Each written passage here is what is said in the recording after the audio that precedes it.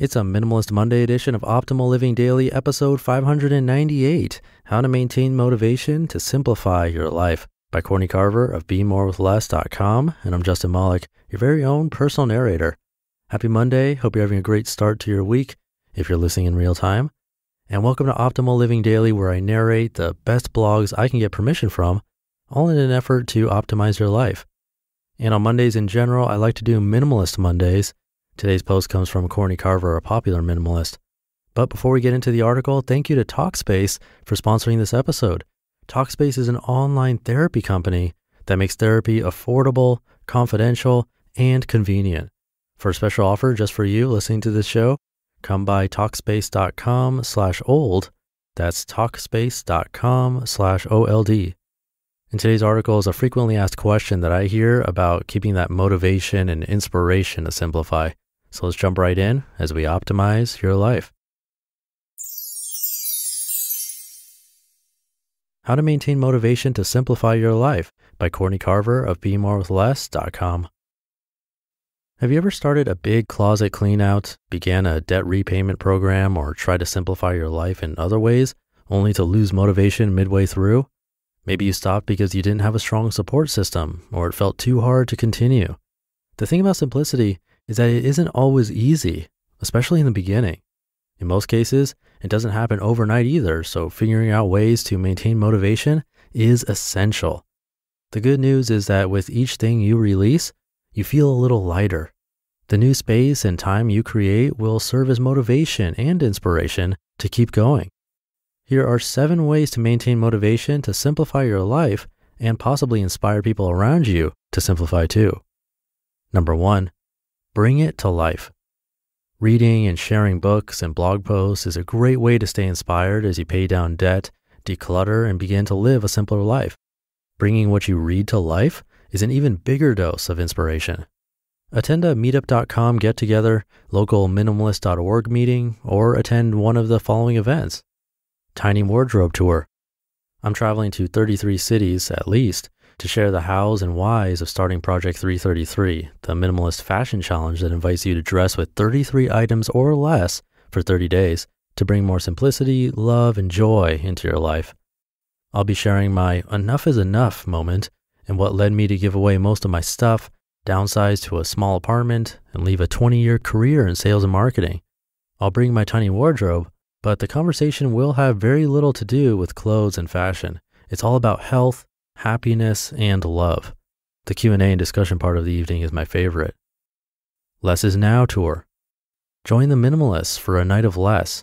Joshua and Ryan will present an in-depth talk about minimalism and record a live version of the Minimalist podcast. Number 2, get your heart in the game. If your heart isn't in the game, permanent change doesn't stand a chance. Really understand your motivation to change.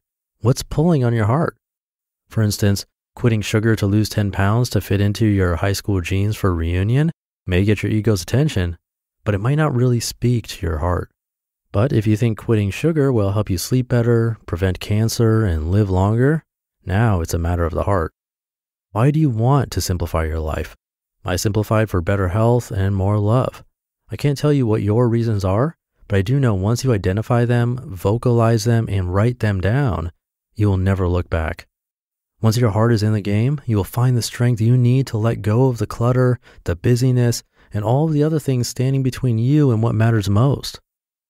Number 3, change your subscription habits. Unsubscribe from emails and publications that encourage you to spruce up your wardrobe and buy things that eventually contribute to your clutter. Let go of anything that suggests you need to buy more stuff to be more you. Let your inbox and magazine reading inspire motivation and not derail your efforts. Try Simplify Magazine. The first issue on happiness is free. Number 4, curate your social feeds. Fill your social feeds with inspiration to simplify. Join me on Facebook or Instagram and follow your favorite simple living authors and advocates. If part of simplifying for you is cutting back on social media, try a digital fast for 24 hours a week and set a timer when you do engage. It's so easy to go down the Facebook rabbit hole, but if you set a timer, you'll be reminded to unplug and go for a walk or do something else you enjoy. Number 5, live it now. You don't have to wait until you are debt-free, clutter-free, or living as simply as possible to enjoy your life. Find little ways to enjoy the simpler life you are creating each day. Take a long walk, cook a simple meal, spend a phone-free evening with people you love. Number 6, have fun with it. We aren't motivated by tasks and chores. Make your simplicity journey fun and lighthearted by hosting a minimalist scavenger hunt or play other games like I've described. Number 7, be good to yourself.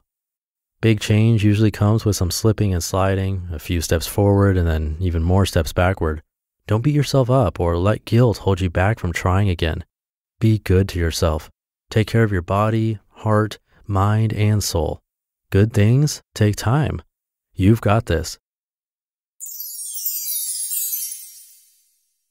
You just listened to the post titled How to Maintain Motivation to Simplify Your Life by Courtney Carver of BeMoreWithLess.com.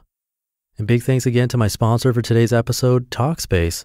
They offer an amazing service to connect with therapists online and at a really great price. You can have a therapist handpicked just for you and for as little as $32 a week, which if you've ever gone to a therapist, you know that's a great price. And possibly best of all, Talkspace allows you to send your therapist text, audio, and video messages whenever you want, or take it up a notch and do a live chat, which is a really great idea for anxious people like me.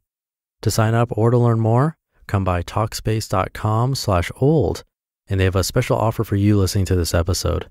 You can use the coupon code OLD and get $30 off your first month, all while showing support for this podcast. Again, that's the coupon code OLD, and you can use that at Talkspace.com/OLD. For me, surrounding yourself with things that remind you to minimize and simplify can help a lot. I do a podcast that focuses a lot on minimalism, so obviously that helps. But I'm also in Facebook groups, which by the way end up taking over my feed, but that's a good thing because like I talked about earlier this week, maybe it was yesterday, I don't remember, but those updates you see from friends on social networks are curated. That's not how they are all the time. It's a brief glimpse of their curated, best foot forward life. That's not a bad thing, but you can't compare yourself to that. But changing your feed to focus on good messages and positivity, simplifying, things like that, it'll serve as a nice reminder. I should probably move mine to health and fitness because that's where I'm lacking at the moment, and I need reminders to move around more. But anyway, I do like the social feed recommendation to actually curate that yourself instead of letting others curate your feed for you. So try that out. I'll leave it there for today. Have a great start to your week and end of the month. Oh, really quick, last chance to be in a book raffle happening at midnight. You can get in before midnight at oldpodcast.com by joining the weekly newsletter. All right, that's it for real. I'll see you tomorrow where we'll likely hear more about minimalism and where your optimal life awaits. Hey, this is Dan from the Optimal Finance Daily podcast, which is a lot like this show, except more focused on personal finance. Justin handpicks the best posts he can find from blogs and authors like Ramit Sethi, Mr. Money Mustache, and more, and I read them to you 5 days a week. So if you enjoy this podcast, come on over and subscribe to Optimal Finance Daily too. And together, we'll optimize your financial life. You've been listening to Optimal Living Daily. Be sure to hit the subscribe button to stay up to date on each new episode and head to oldpodcast.com. That's OLDpodcast.com for a free gift as well as more actionable tips and resources to help you maximize your potential. Thanks for joining us, and remember, your optimal life awaits.